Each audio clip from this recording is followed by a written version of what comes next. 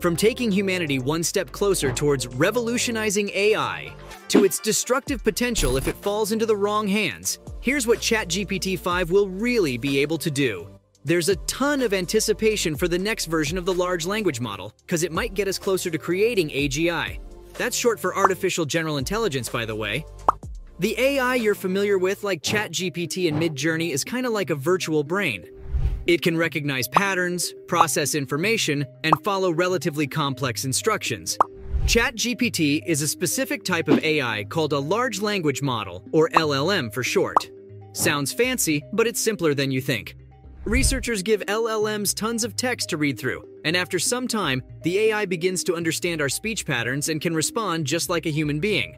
But there's one big difference. LLMs don't actually think the way we do.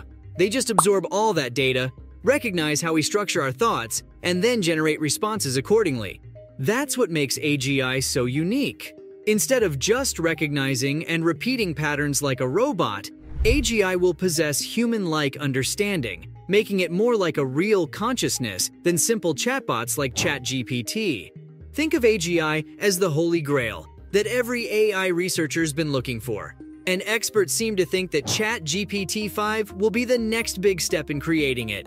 Some of the folks over at Metaculus predict that AGI could arrive as early as 2026, with the average earliest prediction being around 2032. And I know that seems like long shot from now, but it's actually very optimistic. Most researchers have a way longer timeline in mind, but GPT-5 is going to be the key to getting us there. So what can we expect from the next version of this LLM?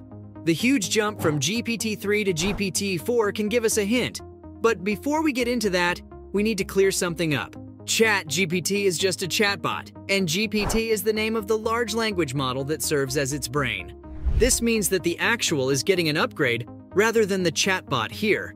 GPT-3 was the version of the LLM that preceded its mainstream launch, and the chatbot that millions communicated with used a slightly tweaked version called GPT 3.5. Its ability to replicate human speech was super impressive, because it almost felt like you were talking to another person on the other side.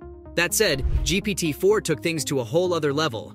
It could understand different English dialects and compose answers from multiple sources, which was a serious step up from the often awkward and clunky GPT 3.5. The upgraded LLM was also way smarter than its predecessor, capable of solving complex math equations and even getting a 4 out of 5 in an AP calculus exam. On the flip side, GPT 3.5 just scored 1 out of 5 on the same test. You've probably also heard about ChatGPT's hallucinations, right? It's when an LLM gives out completely false information, but it does it with so much authority that you'll likely believe it. OpenAI claims that GPT-4 is 40% better at providing the facts, and it was also 82% less likely to generate illegal or harmful content.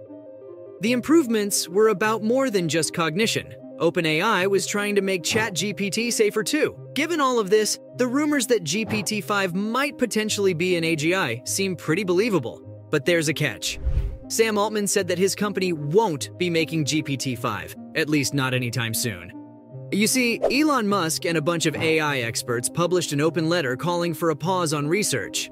They claimed that companies like OpenAI shouldn't try to make anything more advanced than GPT-4, and even called on the government to hold the industry back by force if it didn't comply. People took this to mean that OpenAI was already working on GPT-5, but that couldn't be further from the truth. The CEO of OpenAI addressed this while giving a talk at MIT, saying that his company has no plans to make GPT-5, even calling the letter silly for suggesting that. Now, just because OpenAI isn't working on the next model doesn't mean that they won't try to advance GPT-4. We've already gotten a taste of its capabilities, so even if they just focus on upgrading the current model, that alone could have seismic global implications. For one thing, people are already using Chat-GPT for medical advice, and they'll be way more likely to do it with a newer version. Most of us already Google our symptoms before going to see a doctor. If you're lucky enough to live in a country with universal healthcare, good for you. But for those of us that have to pay for each appointment, Dr. Google's our best friend. Chat-GPT is kinda like Google on steroids in that respect, because it won't just connect you to the information. It'll read, process, and compile the information for you too. Just like a real doctor learns about medicine from lectures and books, ChatGPT will absorb all that info in an instant.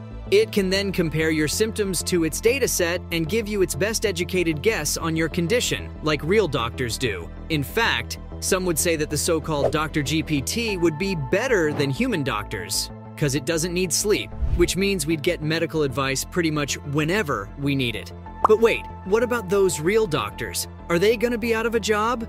Well, it's complicated. Most patients would prefer having a human in the room, so doctors are probably going to start using GPT and other forms of AI as personal assistants, which means their jobs are safe for now. Unfortunately, there are countless other jobs out there that had become obsolete if this goes on. With companies like BuzzFeed and CNET already using GPT to generate much of their content, writing and reporting jobs might be the first to go. A lot of this stuff requires more creativity than GPT-4 currently offers, so the human element will still be important for the foreseeable future. Upgrades to GPT-4 might make humans less important though. And if GPT-5 ever gets released, it's safe to say that many of these jobs will disappear. There's also a possibility for lawyers to also use AI. I mean, who's to say that GPT-5 won't be able to fight cases all on its own? The lawyers themselves are sitting pretty at the top of the pyramid, but roles like paralegals and clerks may become less important. After all, who'd hire a clerk when you can just have ChatGPT do all of that for you? Any role that requires command of the English language is at risk of getting replaced by an LLM. But you gotta understand, ChatGPT is also a powerful research tool. Financial and media analysts consider research to be their bread and butter, and ChatGPT can do their jobs in a fraction of the time. Even coding-related jobs aren't safe, with plenty of examples of ChatGPT creating basic websites popping up. Sure, GPT will need some serious upgrades to become a real threat, but given how rapidly it's advanced in the past, it won't be long before all these jobs vanish from the market. This might make it seem like AI will do a lot of damage, but it can also provide some benefits. With such a tool, you'll have the power to become truly independent. Got an investment that you're on the fence about? ChatGPT can give you some context to help you decide whether you want to go for it. That's bad news for financial advisors, yes, but for each analyst that wastes their finance degree, 100 more will be glad that they don't have to waste money on consultations. I've already mentioned how ChatGPT might become a key source of medical advice, and that clearly pertains to financial advice as well. We are entering a new era of human innovation, and these AI tools can take productivity to the max. Businesses can save money on accountants and marketing agencies, allowing them to divert those resources towards growing their enterprises, and individuals can gain more control over their education, healthcare, and financial decisions. At the end of the day, ChatGPT is just a tool, and any tool becomes dangerous if it falls into the wrong hands. Thanks to LLMs, anyone can sound like an expert nowadays. But there's a huge difference between talking the talk and walking the walk. We might start to see people put off authority that just isn't there, because the person on the other side used ChatGPT to sound like they know what they're doing. I mean, people have used this to their advantage by creating believable scams with ChatGPT. But you can't blame the LLM for that. It's just doing what it's programmed to do. Between the loss of jobs, the blurring of the line between fact and fiction, and how its powers can be misused, it's easy to see why so many people are afraid of GPT-5. So from the dangers of such a powerful tool getting used by people with bad intentions, to the clear progress it shows in the journey to AGI, this was everything you needed to know about ChatGPT-5's true capabilities.